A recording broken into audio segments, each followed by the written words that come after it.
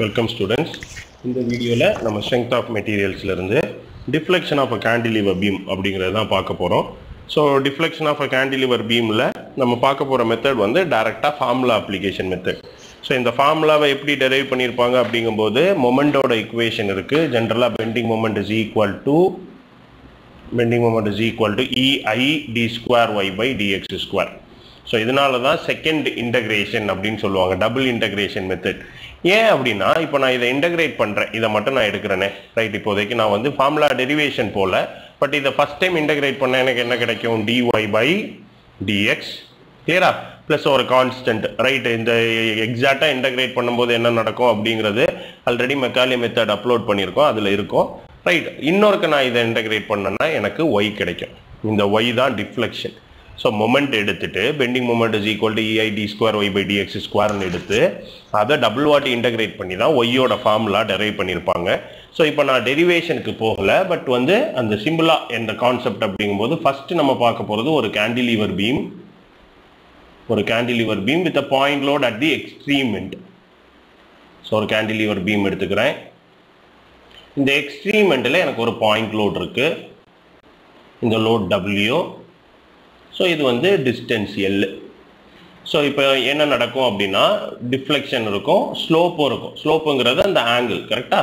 So இப்படி deflect ஆயிருக்கு அப்படின்னா ஸோ இதுதான் என்னோட deflection. So Dale end bottom end எடுத்தா பாட்டம் எண்டுக்கு இடையில பார்க்கணும், டாப் எண்ட் எடுத்தா டாப் எண்டுக்கு இடையில. இதுதான் என்னோட டிஃப்ளெக்ஷன். மேபி இது A, இது Bனா இது என்னோட டிஃப்ளெக்ஷன் அட் B ரைட். இந்த இதுக்கான இன்க்ளினேஷனை வந்து ஸ்லோப்புன்னு சொல்லுவாங்க, theta right. Maybe centre to centre எடுத்துக்கலாம். So this is your theta. So இந்த ரெண்டுக்கான formula. So when this is condition 1, when the load is at extreme at free end. Load வந்து free எண்ட்ல இருந்தா condition கொடுப்பாங்க கொஸ்டினை பொறுத்த வரைக்கும்.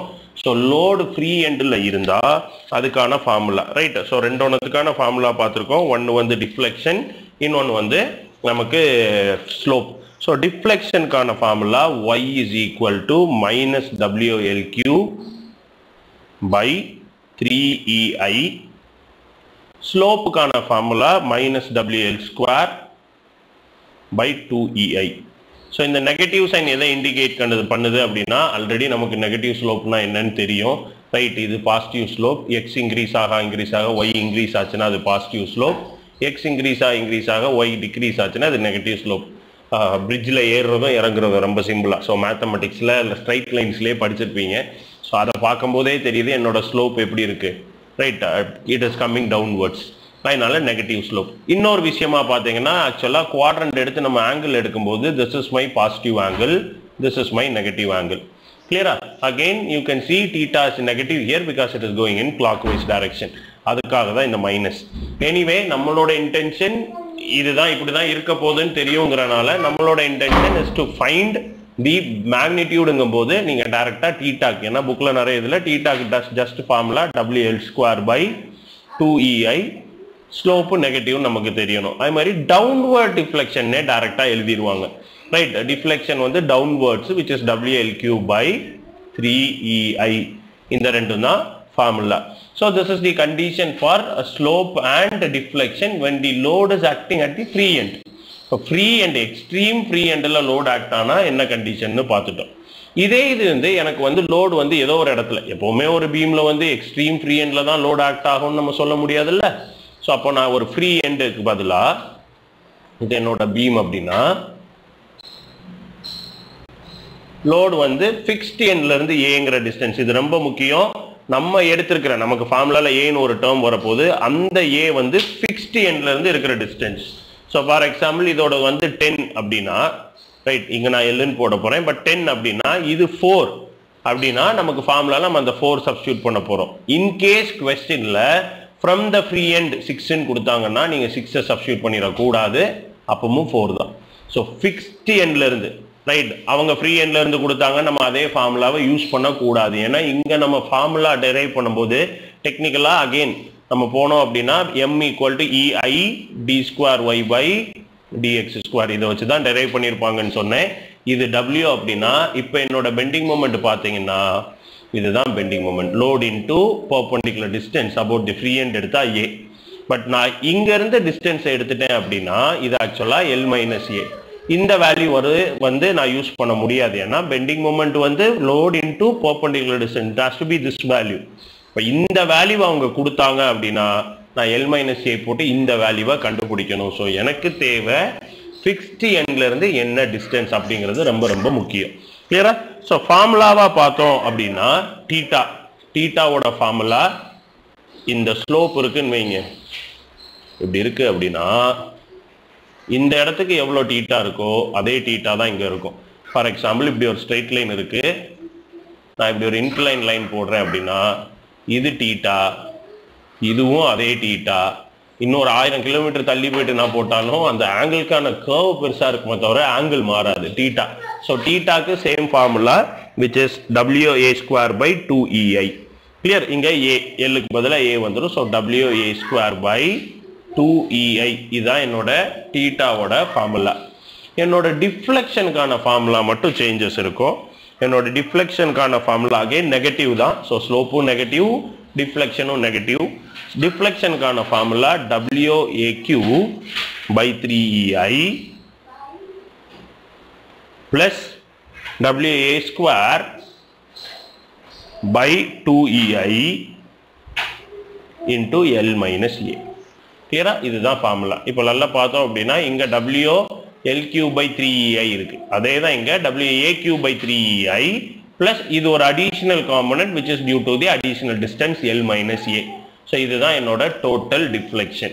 So this is when my cantilever is having a load W at a distance A, fixed எண்ட்ல இருந்து. ரொம்ப முக்கியம், செந்தில் ஒரு படத்துல சொன்ன மாதிரி இதுதான் த்ரில்லிங்கான இடம். ஸோ ஏங்கிறது ஃபிக்ஸ்டு பாயிண்ட்ல இருந்து இருக்கணும். நல்ல கிளியரா ஞாபகம் வச்சுக்கலாம். Now the third condition. இந்த வீடியோல நம்ம 3 கண்டிஷனை பார்த்து அதுல ஒரு 2 சம் தான் போட போறோம். தேர்ட் கண்டிஷன், எனக்கு ஒரு கேண்டிலீவர் இருக்கு. ஸோ எனக்கு ஒரு cantilever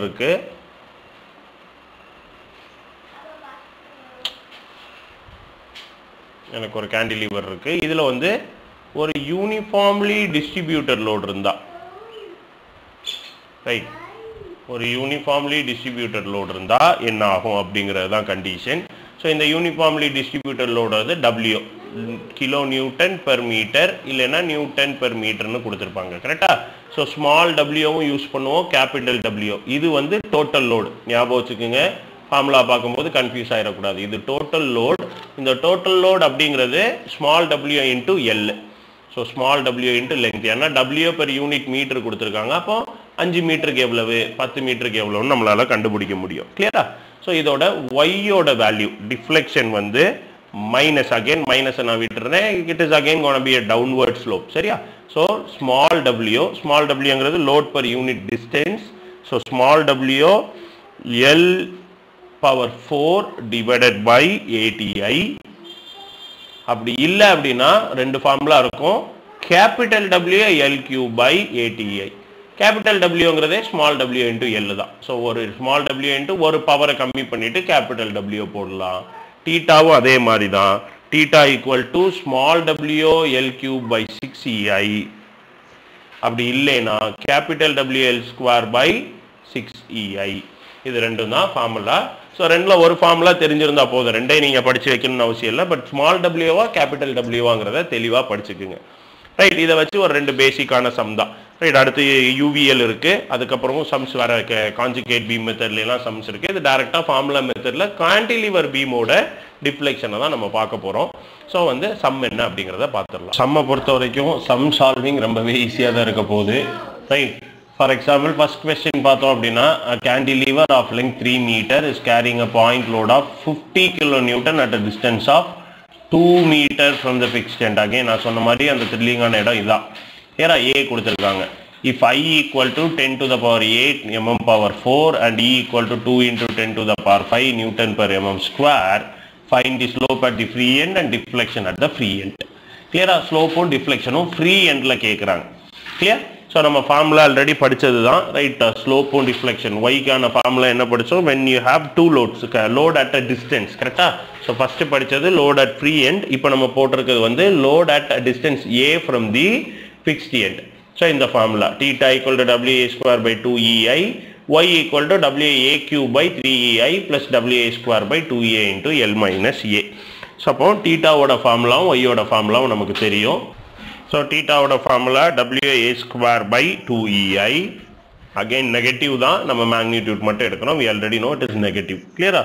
Y equal to WA square A cube by 3EI plus WA square by 2EI into L minus A. So, இவ்வளவுதான் ஃபார்முலா. ஃபார்முலா தெரிஞ்சா அங்கேயே சம் முடிஞ்சிச்சு. ஏன்னா அதுக்கு மேல அங்க ஒண்ணும் இல்ல. ரைட், உங்களோட L எவ்வளவு அப்படின்னா 3 மீட்டர், A வந்து 2 மீட்டர், லோடு W வந்து 50 கிலோ நியூட்டன். இந்த ரெண்டு mmல இருக்கறனால maybe we can substitute everything in mm. அப்படிங்கற பட்சத்துல என்னோட y is equal to W which is 50 into 10 power 3 50 kilo Newton into A cube. Aங்கிறது 2000 cube divided by 3 into E 2 into 10 to the power 5 Newton per mm square into I வந்து 10 power 8 plus again 50 into 10 power 3 W into A square which is 2000 square into L minus A. 3000 minus 2000 is 1000. The whole divided by 2 into 10 to the power 5 into 10 to the power 8. Right, இதுதான் எனக்கு y கான formula. So y கான ஃபார்முலாவை போட்டுட்டு நான் value substitute பண்ணேன் அப்படினா I'll get it as 50 into 10 to the power 3 into 2000 cube divided by 3 divided by 2 divided by 10 to the power 13. So 6.66 in வருது. This is 6.66 plus 50 into 10 to the power 3 into 2000 square into 1000 whole divided by 4 whole divided by 10 to the power 13 which is 5. So I'll get it as 11.66 mm. Meter na ரொம்ப அதிகம், right? So 11.66 mm. So இதுதான் வந்து எனக்கு y ஓட value. theta கண்டுபிடிக்க try பண்ணேன் அப்படின்னா என்னோட theta WA square by EI formula, right? WA square by 2EI 2 miss பண்ணிருக்கேன். WA square by 2EI. So theta is equal to 50 into 10 to the power 3 50 kilo Newton into 2000 square divided by 2 into 10 to the power 5 into 10 to the power 8. So 50 into 10 to the power 3 into 2000 square divided by 4 divided by 10 to the power 13. So 5 into 10 power minus 3. So 0.005 radian. Clear ஆயிதான் theta ஓட unit. ஆங்கிளோட unit நமக்கு வந்து except trigonometric ratios மற்ற இடத்துல ரேடியன்ல தான் use பண்ணுவோம். So இதான் என்னோட theta. Next question பார்த்தோம் அப்படின்னா we have a cantilever of 120 mm wide and 200 mm deep. So இங்க வந்து I கொடுக்கல, பார்த்தாலே தெரியும். இந்த டேட்டா வந்து I கண்டுபிடிக்கிறதுக்கு தான் BD cube by 12. So 120 mm wide and இப்படி இருக்க போகுது cantilever. So 120 mm wide and 200 mm deep. Right? Depth. So 200 mm deep is 2.5 meter long. So length வந்து 2.5 meter. Has a uniformly distributed load which the beam find, right? Find the uniformly distributed load which the beam can carry in order to produce a deflection of 5 mm. So y equal to 5 mm. Small w என்னன்னு கேட்டிருக்காங்க. Asiyan small w என்னன்னு கேக்குறாங்க. Right, E equal to 200 gigapascal. So E வந்து 200 gigapascal அப்படின்னா 200 into 10 to the power 9 pascal. அதை நான் எழுதினேன் அப்படின்னா ஆல்ரெடி இந்த டிஃபரன்ஸ் பேசியிருப்போம். பட் அகைன் இதை 200 into 10 power 3 into 10 power 6 pascal. இது மெகா பாஸ்கல். இதை தான் டைரக்டா 2 into 10 power 5 இந்த இவ்வளமோ இதுக்கு பதிலா நியூட்டன் per mm ஸ்கொயர்னு எழுதலாம். டெக்னிக்கலா mega pascal is equal to Newton per mm square. டைரக்டா இந்த கன்வர்ஷன் நீங்க யூஸ் பண்ணிக்கலாம். ஸோ இதுதான் நமக்கு தேவை. ஸோ அகைன் ஃபார்முலாக்கு வந்தோம் அப்படின்னா டீட்டாக்கான ஃபார்முலா நம்ம யூஸ் பண்ணோம். நமக்கு தேவை y y equal to WL cube L power 4 small w தேவைங்கிறனால இந்த ஃபார்முலா எடுத்துப்போம் small w L power 4 by 8EI. So என்னோட formula for deflection deflection y equal to small w L power 4 by 8EI. So small w is equal to 8EI y by L power 4. So எனக்கு e கொடுத்திருக்காங்க, w கண்டுபிடிக்கணும், இங்க இருக்கு 8 is a numerical value, y கொடுத்துட்டாங்க, l கொடுத்துட்டாங்க, i மட்டும் தெரியணும். இந்த i கண்டுபிடிச்சாச்சுன்னா நம்மளால சால்வ் பண்ணிட முடியும். So இந்த iங்கிறது moment of inertia. So இந்த i கண்டுபிடிக்கும் போது ஆல்ரெடி நம்ம இந்த பெண்டிங் ஸ்ட்ரெஸ் பேசும்போது நான் பேசியிருக்கேன், ஒரே ஃபார்முலாவை கூட நம்ம ஞாபகம் வச்சுக்கலாம், bh cube by 12 இல்ல hb cube by 12 இப்படி படிச்சிருப்பீங்க. நான் சொன்ன மாதிரி ஒரே ஃபார்முலா வச்சேன்னா எனக்கு இந்த கியூப் யாருக்கு வரும் அப்படிங்கும்போது ஆக்சிஸ் ஆஃப் ரொட்டேஷன் நான் கண்டுபிடிக்கணும்.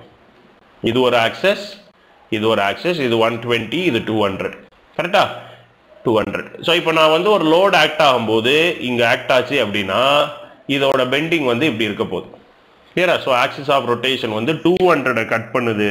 அப்போ எனக்கு ஆக்சுவலாக 200க்கு தான் கியூப் வரும். இதுதான் வந்து ரொம்ப தெரிஞ்சுக்க வேண்டிய ஒரு விஷயம். இதை நம்ம ஆல்ரெடி டீட்டெயில்டாக பேசியிருக்கோம். நான் ஒரு மவுஸ் பேடை காமிச்செல்லாம் நான் வந்து எக்ஸ்பிளைன் பண்ணியிருக்கேன். Maybe Macaulay மெத்தடாக bending stress equation பேசும்போது அங்கே என்ன என் பிளேலிஸ்ட்லேயே இருக்கு, நீங்கள் அதை பார்க்கும்போது கிளாரிட்டி கிடைக்கும். ஸோ வீல் ஹாவ் 200க்கு கியூப் வரும். So high is equal to 120 into 200 cube by 12. இதுதான் என்னோட ஐக்கான ஃபார்முலா.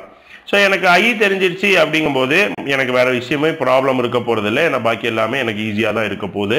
ஸோ ஐ கண்டுபிடிக்கிறதுக்கு if I multiply 200 cube into 10. So ஐயோட வேல்யூ போட்டோம் அப்படின்னா 200 the whole cube into 10. So 1 2 3 4 5 6 7 வருது, கிளியரா? So it is 8 into 10 to the power 7 mm power 4.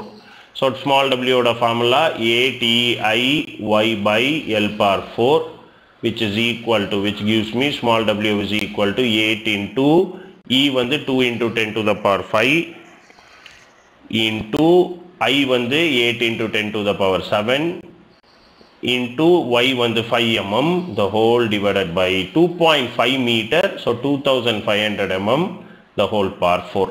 So 8 into 2 into 8 into 5 into 10 to the power 12 divided by 2500 the whole power 4. 16.38 Newton per mm, clear? So 16.38 Newton for every mm. So ஒவ்வொரு mm, but ஜென்ரலாக நம்ம load வந்து Newton per மீட்டரில் வச்சுப்போம், கிளியரா? So அப்போ Newton per metre அப்படிங்கும்போது it's equal to 16.38. இங்கே டினாமினேட்டரில் mm இருக்கு. ஸோ டினாமினேட்டரில் mm நான் மீட்டராக மாற்றும் போது 10⁻³ டினாமினேட்டரில் வரும், கரெக்டா? ஸோ அப்போ அது மேலே வரும்போது 10⁻+3 Newton per metre, which is 16.38 kilo Newton per metre. இதுதான் ஆன்சர், ரைட்? இந்த டினாமினேட்டரா நியூமரேட்டராங்கிறது ரொம்ப முக்கியம், ரைட்? இதுக்கு நான் என்ன சொல்லுவேன் அப்படின்னா பெர் மீட்டர், ஒரு மீட்டருக்கே இவ்வளவு அப்படின்னா இந்த அது என்ன படம், வின்னர் படம்னு நினைக்கிறேன். ஆமா, வின்னர் தான். அடேங்கப்பா, அடி கொடுத்த கைப்பிள்ளைக்கே சட்டை கிழிஞ்சிருக்கு, அடி வாங்கினவன் உசுரோடி இருப்பான்னு நினைக்கிறேன் அப்படிங்கிறத நான் கோட் பண்ணுவேன் ஆக்சுவலா. ஏன் அப்படின்னா, அதாவது அந்த ரிலேஷன், அந்த மாடுலேஷன் எடுத்துக்குங்க. ஒரு மீட்டருக்கே இவ்வளவு இருக்கு, ஒரு எம்எம்கே இவ்வளவு இருக்கு, ஒரு மீட்டருக்கு அப்போ எவ்வளவு இருக்கும் அப்படிங்கிற மாடுலேஷன் வச்சீங்கன்னா இதை விட பெருசாதான் இருக்கும் அப்படிங்கிறத வந்து ஞாபகம் வச்சுக்கிறதுக்காக தான். அதுக்கு இதுக்கும் என்ன பெரிய சம்பந்தம் அப்படின்னு கேட்கும்போது எந்த அளவுக்கு சம்மந்தப்படுத்த முடியும்னு எனக்கும் பெருசா தெரியல, பட் அந்த மாடுலேஷன் ஞாபகம் இருக்கும் போது ஞாபகம் வந்துடும், ரைட்? ஸோ அதுக்கு தான் ஒரு எம்எம்முக்கே இவ்வளவுனா பெருசாகும் போது ஒவ்வொரு எம்எம்முக்கு அப்போ ஒரு ஆள் அடிச்சாலே அப்படின்னு ஞாபகம் வச்சுக்கலாம்ல. ஒரு ஆள் அடிச்சாலே இவ்வளவு இருக்குன்னா 10 பேர் அடிச்சா நம்ம நிலைமை என்ன ஆகும்? அந்த மாதிரி ஒரு எம்எம் விட ஒரு மீட்டர் அதிகம். ஸோ டினாமினேட்டர்ல இருக்கும்போது பெர் அப்படிங்கிறது ரொம்ப முக்கியமான ஒரு விஷயம்.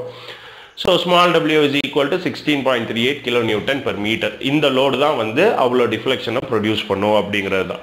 ஸோ இந்த வீடியோக்கு இது போதும். ஸோ நெக்ஸ்ட் வீடியோவில் நம்ம வந்து cantilever with UVL, uniformly varying load solve பண்ணிட்டு அடுத்தடுத்த டைப்புக்கு போயிடலாம். புரிஞ்சிருக்கும் நம்புறேன். டவுட்ஸ் இருந்தால் கமெண்ட் பண்ணுங்க, வீடியோ உங்கள் ஃப்ரெண்ட்ஸ்க்கு ஷேர் பண்ணுங்க. தேங்க்யூ. Happy learning.